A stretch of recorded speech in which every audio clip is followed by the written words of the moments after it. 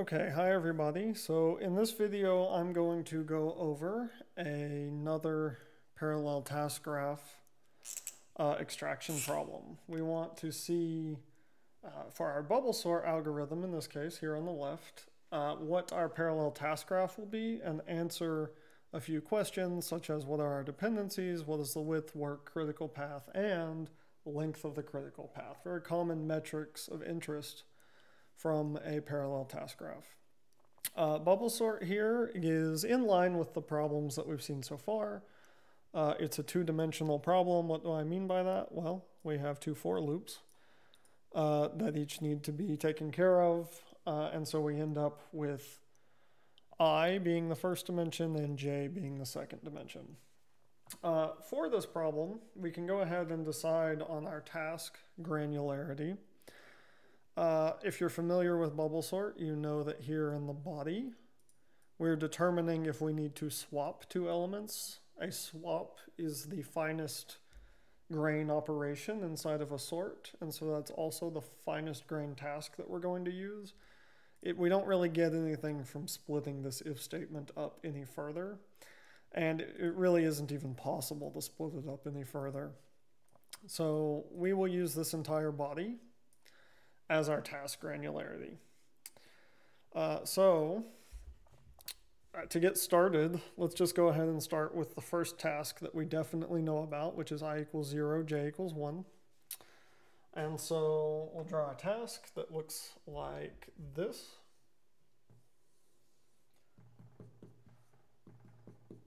So that's our task, and now we want to bring out our dependencies. We're going to look at ij, or aj, a at j and a at j minus 1. J is 1, so j minus 1 is 0. And j is 1, so j is 1. So we look at a at j minus 1, a at j. First we read. Then, if our if statement is true, we will write these values. Now, we need to assume that it's always true in this case, because that's going to give us the most detailed dependencies. We can't guarantee that it will or won't be true, and if we guess wrong, then our algorithm, our parallel task graph, will be incorrect. And so any parallelism you try to introduce will also be wrong. So we need to assume the worst case. We need to assume it hits all of the dependencies. So this will turn into a right. This will turn into a right. And then that's really it. That's the end of our task.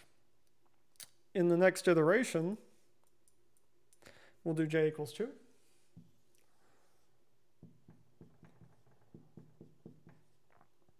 And we've got the same idea. We do j minus 1. We do j proper.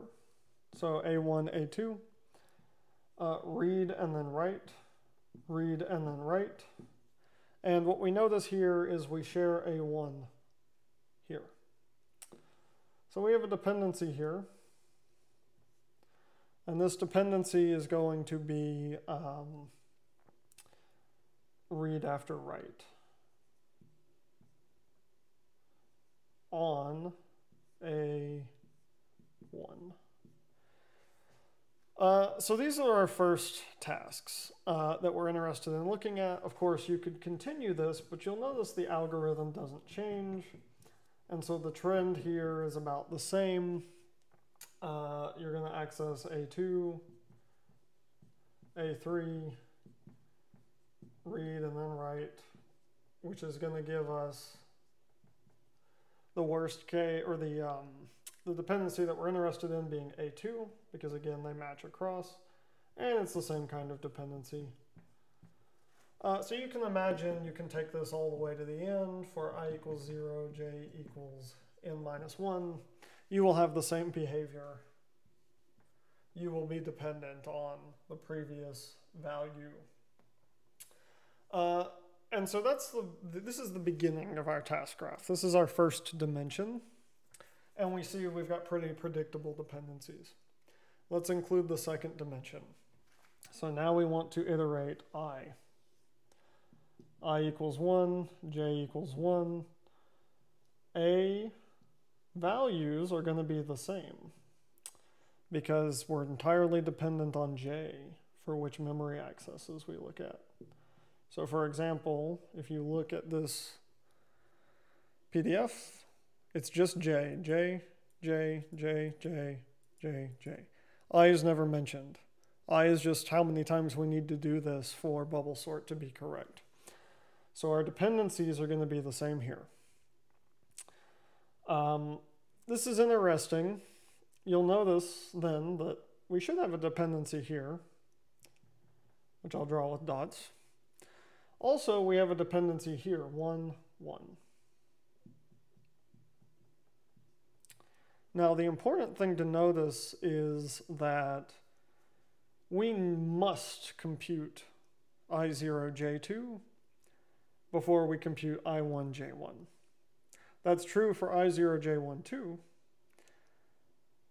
but I0, J2 depends on I0, J1, which means that no matter what, this will be computed and then this will be computed. That means that while these are both dependencies, this one, I0, J2, is our direct dependency. The values from here will have already been decided. This is a transitive dependency. So I'll go ahead and erase it for clarity to keep the picture clean. You may find you want to include all transitive dependencies. You may not know which ones are direct and which ones are transitive when you're first doing this. It makes sense to draw them all and then go back and remove the transitive ones. Anyway, moving on. What we find is then I equals 1, j equals 2. And we already know how this picture plays out because it plays out exactly like it does above us. And so we'll have a dependency here. Let me go ahead and label this. So this is A1. And it's a write and then read. And I'll stop labeling these. For now, you should probably continue, especially if I ask you to do exam questions or homework, you should continue to label these. But for the sake of time, we won't do that here.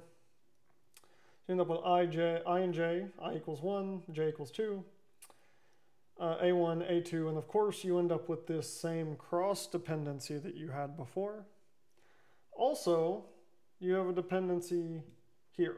The same way you had this dependency, we're dependent on A2 and A2. So we have this cross dependency. And once again, this will take place forever. You can take this to its logical conclusion. You can do I equals 0, j equals I equals 1, j equals n minus 1. And the relationship will be the same. And so what that means then is that we can take all of this to our sort of logical conclusion. At the bottom here, you'll have I equals n minus 1, j equals 1. And then you take this to the end and you end up with I equals n minus 1, j equals n minus 1. Things don't really change. These are our key relationships. And so this really highlights the structure of this graph. How many specific nodes do you need to draw? Well, you just need to draw enough to find the patterns. Some algorithms are more complex. You may need to draw more nodes to see the patterns. But this is the full picture, at least the full picture that we're interested in for now. And so we can start to answer questions about our dependencies and our graph metrics. So let's first start. First, let's consider work. I know we're skipping a question, but let's consider work. Well, if we consider each task has a weight of 1 or a cost of 1, it could be the case that if the if statement is false, the cost is 0. But we're going to work in big O notation. So cost is 1. period. We don't know if it's going to pass the if statement or not, so the worst case is everything has a weight of 1. Well, that means we're going to do n times n minus 1 tasks. You've got an n dimension this way, you've got n minus 1 this way, n this way. That's n squared. And so our work is going to be on the order of n squared, big O of n squared. We do that first because this is actually an upper bound of our width. In the optimal case, maybe our width could also be n squared. Of course, it can't be. You can't parallelize more than you have work to do. So this is going to give us sort of a bounding block for our width. The width, where is this the widest? So the widest part of this graph might be a little tricky to figure out.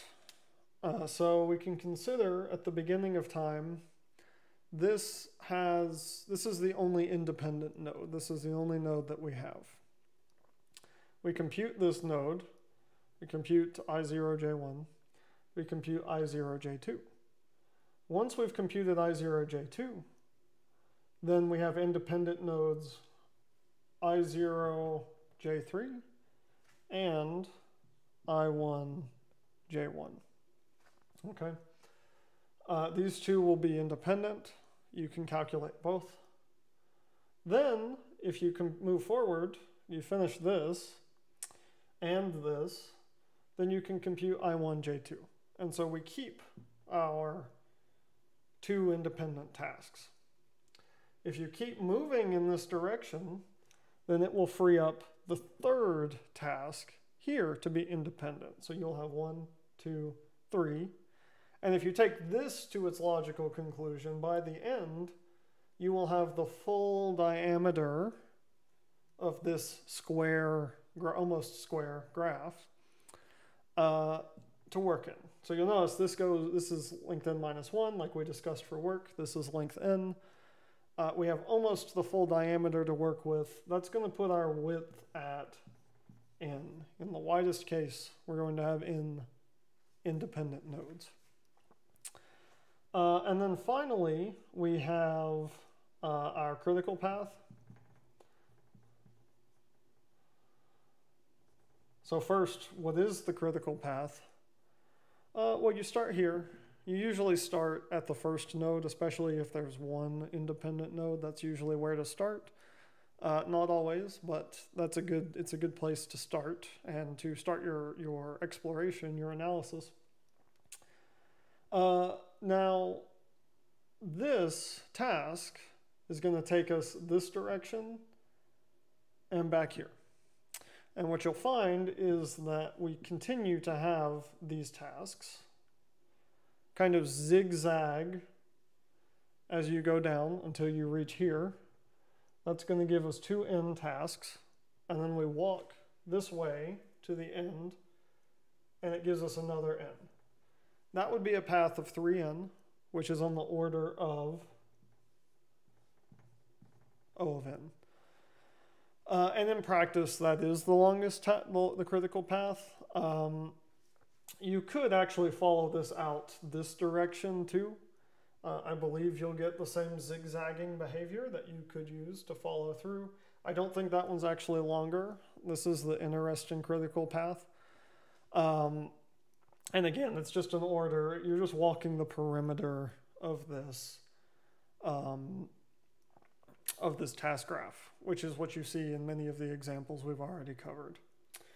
So anyway, in summary, that's how we would extract a parallel task graph from this and how we would compute metrics from it.